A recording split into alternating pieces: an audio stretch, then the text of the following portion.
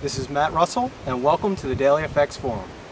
So here are the four pairs that I will be discussing this evening: the Euro Pound, the Aussie Kiwi, the Pound Swiss, and the Euro Swiss, as well as the Euro Aussie. So let's go ahead and pull up the charts. The first chart is the Euro Pound. If you recall, during the past several reports, I've been mentioning this tentative resistance line on the pair. I don't like the penetration up here, but with that being said, it has held at least as temporary resistance. No trade setups, however, as prices never actually returned fully to the line. So right now, prices are in between this range. I've also added this simple support line on the downside here, and with prices about 100 pips or so away from that area right now. There would be no imminent trade setups at this moment, but we would wait for prices to come up to resistance or down to support respectively, where we would enter a short trade obviously at resistance or a long trade at support. The one thing I'm looking at over the next 24 hours or so is prices coming down to that support line, and you might also get support from the left side over here, which could be an inverted head and shoulder pattern. So I would expect at least a temporary bounce if prices do come down to that price level. But again, this line is upward sloping, so this would only be relevant for the next 24 hours or so. And again, it's about 100 pips away, so it is a bit of a long shot at this moment. Next chart is the Aussie Kiwi, and if you recall, during the last report I mentioned short off this doji candle here.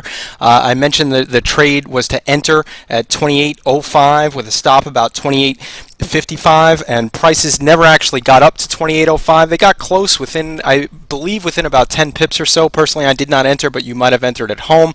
I would still use that trade idea right now. I would wait for prices to come up just above that 128 figure, about, again, short at 128.05 with a stop at 128.55 off this doji here. And what we might have also is a head and shoulder pattern here, at least, you know, a short-term head and shoulder on the daily chart, which is about the 28.16 area. So that's also a price level I would be looking at, and I would get a little less bearish if prices were able to exceed that 28.17 area. The next chart is the Pound Swiss, and not much has changed here. Again, this is just the inverse of the Euro Pound, and the simple support line has been acting as support. Prices did not come down fully to this line during this candle. They were about 20 or 30 pips away, so there's no entry there. And moving forward now, I really don't see any favorable risk reward entries now. And again, I just keep this line up and focus your efforts on the Euro Pound. The next chart is the Euro Swiss, and again, I'm on the lines on this pair, but I have been mentioning over the past several reports tentative resistance near the 51.30 area. We could see during yesterday's session prices came up to about 51.25, so maybe you at home were able to enter. Again, I'm on the sidelines because of the central bank potential intervention and things like that, things that I just have no control over, so I'm not going to trade. I can't manage my risk. But for more aggressive traders, I still like this trade now. Again, the upside is capped at 51.31, and I would place a stop about 51.50. So right now with prices at about 51.15, if you did not enter on this candle here, I might look for another 10 pips or so on the upside, maybe enter about 51.25 with a stop at about 51.50, and that would be my setup for this pair. The next chart is the Euro Aussie, and if you recall, during the past several reports, I've been mentioning that I believe prices are going to come down to just beneath that 161 figure, about 160.73 for this inverted head and shoulder pattern where we might find support. That is what is happening, but I can't find any favorable risk reward entries to manage my risk properly. I did add this longer term resistance line to the pair as well. I don't like this line. There's a little bit too much separation between these points, but with that being said, if prices do rally a little bit, I might look to enter a short trade here if prices do come up and brush up against this line with maybe about a 50 to 75 pip stop on the upside. But again, the trade here is the long trade if prices do come down and break just beneath that 161 figure, and that's about 100 to 125 pips away from this moment. So this could certainly materialize over the next 24 to 48 hours, and again, I expect at least a temporary bounce off that area, and we look to enter, I'd say, call it about 60.90 with a stop at about 60.40. Again, that would be a long trade at 60.90 with a stop at 60.40. Again, my name is Matt Russell. Thanks for listening, and please stay tuned for a preview of the DailyFX. This opportunity to formally welcome you all to the DailyFX forums. I want to go through the process of how I personally access the forums and how maybe you at home, if you want to access the forums in the future, might do so. The first thing you would do is go to www.dailyfx.com, and that will bring up, obviously, dailyfx.com. And usually there on the upper right hand corner, I'll go ahead and click on where it says Forum, and that will bring up the first page of the forums. And this view, I personally don't use this view, but this view actually shows you the most recent posts on all the threads within the different sections, and a little detail about those posts, so you can read through and see if there's something catches your interest. But personally, I go ahead and just click on forums and view them in the more traditional sense. Now, these are different threads within the forum. There's a section on education, such as DailyFX course instructor tips, which would be good for newer traders, and then for more advanced traders. And I just want to go ahead, personally, the way I use the forums is I would go through the individual threads, just looking for trade ideas, maybe looking at charts, looking at certain lines that maybe I didn't put up on my chart, but another trader might have put up on their chart.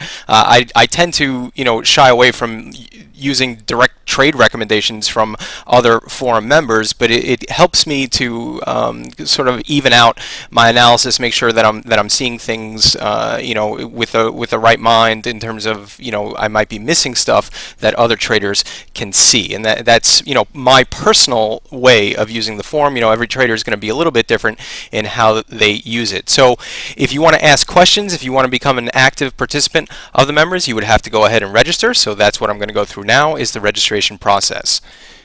So assuming you're brand new to the forums, or maybe you've been here a few times and you're not really sure how it works, so I just want to walk through again the registration process. This would be the front page where you would access, or the previous page. You'd have the same little box here on the left hand side. My username and password are already filled out here, but assuming you're a new member, you would click on where it says register, and that will bring up the registration page. If you give me one moment here while my browser loads.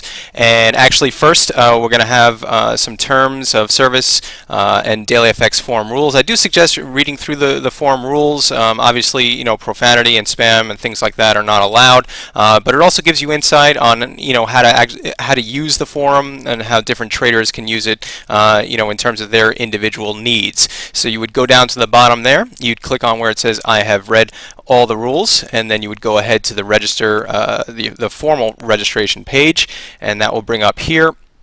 And you can go ahead and select the username, and how about we'll use 4x, and that name is already in use, so maybe add a few more x's there. Again, it really, your individual username is up to you, and you go ahead and fill in your password, your email address. Now, the most difficult aspect of registration for the DailyFX forums will be figuring out these letters in the box here. Now, I'm a semi-intelligent person, but I have a very difficult time figuring out which letters and numbers to use. Now, there is a reason for this madness. It helps with security, but I would suggest just going ahead and keep on clicking that refresh image until something comes through that you can actually identify and see. Then you can go ahead and enter your birthday, but you can decide whether or not to display that to other forum members. And then also, if you were referred by somebody, you can enter that information there. The time zone, that should default to your computer, but you should double check and make sure. And then you can opt in, and I would suggest opting in for these emails in terms if the administrators want to go ahead and send you some notices about the forum, and then you would complete registration.